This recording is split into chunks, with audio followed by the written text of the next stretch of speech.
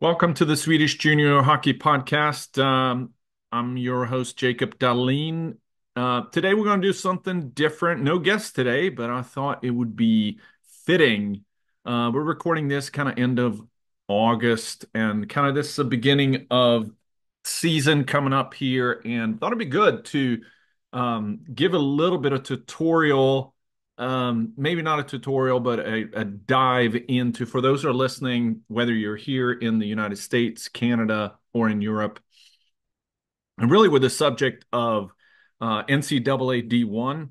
We'll utilize two things. I want to put a big plug in for elite prospects who most of you are using, as well as some of you have heard Glenn Hefferan, who was a guest on the podcast season one. I wish I remember the exact episode.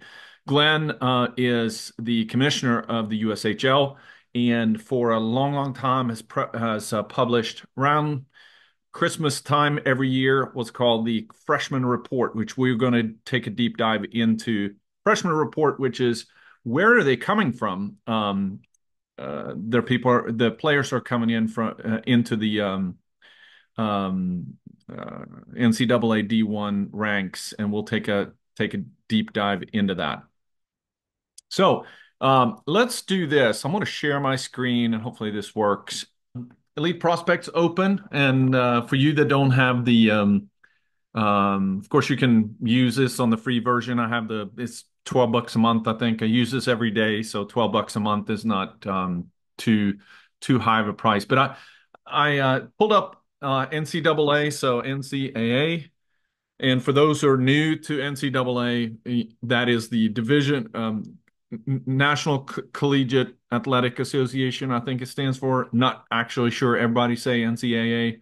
But if you have NCAA Division One and Division Three, this is the one that we want to click on. Uh, so I wrote down some stats in here I thought would be pertinent for us to discuss here. So there's 64 teams divided up into the Atlantic, Big Ten, CCHA, ECAC, Hockey East, Independent, and NCHC. So what we see here is, of course, some of them are more competitive than others. You have the ECAC, which is all the Ivy League schools. You have Hockey East, which is traditionally the strongest. You see here, Frozen Four, Boston College, Boston University. And then you have some of these that are independent that are not as strong, um, that are in here. So they're kind of broken down into um, different conferences here, similar to the how the football conferences are. But so let's say if we have 1,700 players in playing in NCAA. So about how many players play on a team? So I know that there's restrictions. I know there's some new rules coming out from NCAA regarding red shirts and these type of things. So that'll be affecting the rosters. But let's say between 25 and 30 players, and goalies on a team. And of course, traditionally, you're going to see there's 4 years of eligibility, and you can redshirt a year. And then we had COVID season, so some of these kind of get affected in here. But let's say if and this is where I want to go to with the Glenn Hefferan report. So where are they coming from, and why are we talking about this? Is really uh, for those players that are not, their primary goal may not necessarily be to play professionally, or if their goal is to play professionally, the path to pro, unless you're a superstar, they going directly is going to be through NCAA. So when you talk to a lot of player, what's your goals? Well, I want to play D1, and everybody then get in this discussion of how do I get there. So I think this is why we want to talk about it. So first of all, how many each year? So let's switch now to Glenn's report. So I pulled this up from Twitter. So if you go to Glenn Hefferan, which is at Glenn Hefferan, two N's in Glenn, and Hefferan, big plug-in for his. He has a lot of posts on Twitter or X. So this one was published, I think, in December 24th of last year. This was last year's, so this is the latest one that he's published. And this is generated from research. Um, this is not his opinion. This is factual research. They're coming from the colleges and databases that he pulls from every year. And it's just, so he's been doing this for, I think, 10 years. And so this is the last one. So what's interesting about this, 473 total players were freshmen. That means incoming first year players in NCAA D1. So this is not all of NCAA, does not include D3, does not include U Sports in Canada. This is just NCAA D1, and this is how many freshmen are coming in. And now I'm going to flip through some of these so you can see there's this one, two, three, four different pages that he has. We're going to start um, with this one. I think is the most interesting one. 473 total players. So where did they come from? 305 came from the US-based junior leagues. 150 came from Canadian-based leagues, and 18 came from European junior leagues. So all of that, if you add those together, 305, 150, and 18 totals 473. So that makes sense, right? So if you take 473 times 4, that comes up with about 1,700 some or 1,800 players, which is all the players in NCAA. So if so you got to think about the odds here. How do I become one of these 473? Right? That's everybody's goal. I want to be one out of 473. I want to be one out of 16, 1,700 players that place in the NCAA. That means you got to get in there first. That means your odds are 1 in 473, well, so to speak. You want to be one of those players. So how do I get there? So if you are playing in the European juniors, and this is the year before. So where did I come from the year prior to entering into NCAA? So this does not mean that there's only 18 Euros that are playing in NCAA. It means that there are 18 Euros that were going straight from the European juniors into NCAA. So the majority of them are then coming from the US leagues. Second is going to be Canadian. So let's then look at where from juniors. And there's a lot of junior leagues that are touting different numbers in here. And we'll break that down a little bit as we can see. So the predominant place that sends players to NCAA D1 is the U.S. Hockey League, USHL. Number one place, about 40% of all the NCAA players are coming out of USHL, top league in the US. So what we don't see in here is going to be the OHL, WHL, and the Q, tier one major juniors in Canada. Why is that? Because they're not eligible to play NCAA, right? So these are the leagues that they're feeding it. So 40% of all the players from USHL enter into NCAA, and that is, 40% of the 473 are coming from USHL, which is 61% of the 305. Second highest in the US is the North American Hockey League with 111, which is 23%, which is a strong number, right? Now, one note in here, I didn't pull the number, but if you pull the number of teams in NCAA in NAL versus USHL, there's a lot. Oh, here we go. Total teams in the league.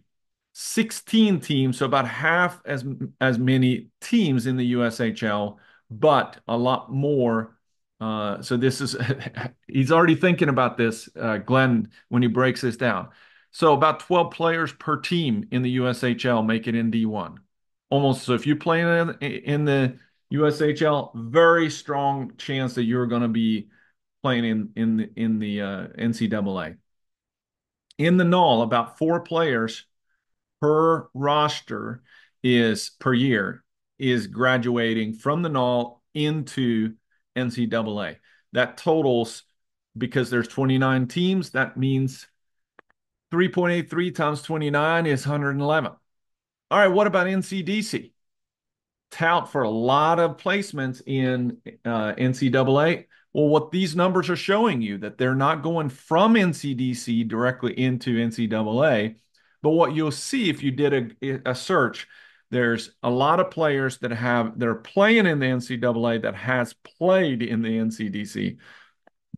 Excuse me. So that means that they played in NCDC, maybe made a jump into the NOL, or maybe jumped into one of the Canadian leagues and then made it into NCAA. But if you are in the NCDC and you're hoping that next year you're going to play NCAA, the chance there is not very great.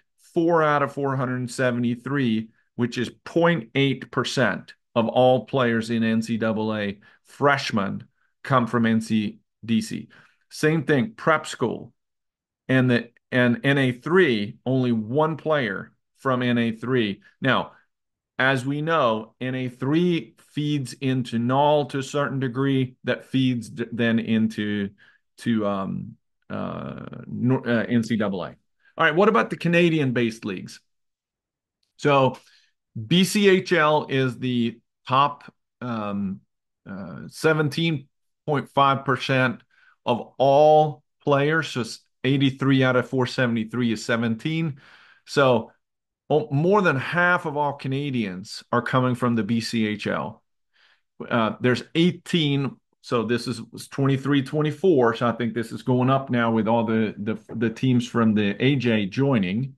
4.61 players per roster. So what we see there is you can make a strong argument the BCHL is a better place than North American Hockey League because they place more players per team than the NOL. NOL puts more players, but there's more players per team in the BCHL. Now, whether that is going to go up or down, we'll see next year's report here for the 24-25 season. The AJ, which again, this has changed since because the top teams from the AJ joined the BCHL, so you're going to see a shift there. 30 or about 2 players per team are playing in the NCAA. Now, does that mean what you typically don't see is a whole lot of these guys from the U.S. leagues going into U Sports, but you see a lot of these Canadian-based leagues that are, if you're not making NCAA, you're going to be playing in the U Sports or the Canadian university system. So OJHL is third, or about 1 or 3/4 of a player. Interesting here too, number of NHL drafts, 46 top one for USHL, 0 drafted players, but in the Canadian, so you see BCHL, AJ, and OJHL had some draft picks as well. So what does that mean if I'm playing in one of these teams? Same thing here. You're probably, if you're playing the MJCC Saskatchewan leagues, these are so in Ontario, you have both CCHL and OJHL 6 or 0.5 or 0.76. You see they're about equal here, OJHL and CCHL. Not a ton of them, 25 total. Um, Not a ton of them, but what you do see a lot of them do is they may go from the CC into the BCHL, or you may go from CCHL into the North American Hockey League or the USHL, and then go into the league into NCAA. So if we then look at the Europeans, 18 total players Now, what do we see here? Total teams in the league, 202. That counts all of the Europeans. But of course, there's a lot of them that don't go the NCAA route. Um, I'm not going to spend any time in here really, but except for the what years are we talking about? We're really talking about 6 years. Uh, there's only one '06. This was the 23-24. Only one '06 that were a freshman. Um, 29 '05s, 75 '04s. And then what we see, of course, here is that the majority of the freshmen for the 23-24s were '02s and '03s that have exhausted their junior eligibility. So if you're an '06, only one. So it'd be interesting to see who that player is, but it's probably got to be a stud that may or may not have played any juniors and go straight into NCAA, like Macklin Celebrini, or I think he's an '05 that played in NTDP. I think is where he played for a year or so in here, and very few '01s are freshmen. So that means that if we pull this from the 22 to 22, 23, this probably would have been more in line of these numbers right in here. Um, so if we break this down into where are they coming from? So I'm in North Carolina. So how many North Carolina players were freshmen in here? Let's go look at North Carolina. Zero. Out of the 281 U.S. players, where did they come from? Well, the biggest state, Massachusetts, New York, 33, Minnesota, 61. Which province in Canadian born out of the 139, Ontario, Alberta, British Columbia, which is interesting. So that means that some of these that are coming from, they're playing the BC are not necessarily coming from British Columbia. They're coming from other provinces to get in there. Out of the Europeans, uh, 20 Swedes, 11 Finnish players, total 53 foreign-born freshmen, which you see there. If we compare that to this one that showed 18 came from Europe, but there's 53 foreign-born that are not Canadian or Americans. They came from these leagues, but that means that they've played somewhere in the in uh, U.S. or Canadian juniors before that. Let me see what else we can break this down into. Um, this is going to be the district, the USA Hockey districts that are producing it out of that 281. Where are they coming from? But I really think this is oops, let me forward this on. Um, this is the one that I think is the most important one. So to net all this out, if you want to play NCAA D1, well, stop sharing. If you want to play NCAA, 473 spots that you're fighting for. Now we'll see if that's going to go up or down for this upcoming year. And to have the biggest chance, you want to get to the USHL, you want to get to the BCHL, you want to get to the NOL. Those three. So 187. I'm going to bring my trusted calculator here. 187 from USHL plus 111 plus 83. That is 381 divided by 473. That's 80% of all the freshmen are coming from those three leagues. And then you have the rest, right? You have a little bit higher in the Canadians, but uh, you really want to be in those three leagues. So what if I'm playing? So what is not up here is USPHL. I'm playing the USPHL. Well, you're not going to make the jump from USPHL Premier into NCAA D1. It's clear in here. But if you can make a jump from USPHL Premier to maybe one of the Canadian juniors or maybe into NOL, that's the way to go. But I think it's healthy to be able to know what's the path to D1.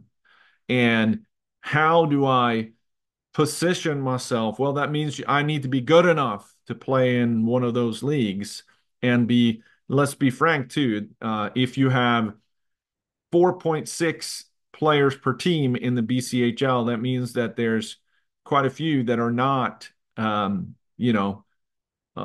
enough to play D1, even if you play in the BCHL. Not all USHL players play in the NCAA either, but I think that's the leagues that you want to be in. So, wanted to take that time, plug in, and thank you to Glenn Hefferan at Glenn Hefferan on X. Go in and look at that. And we're gonna probably talk about this again after Christmas when he publishes the next one as well. And hope if you got any questions, I mean, you can go in and look. We're on YouTube. We are on all the social media. Shoot me some comments on and reach out if you got any comments or questions. I'd be glad to answer anything that you may come up with. Have a great one. Talk to you soon.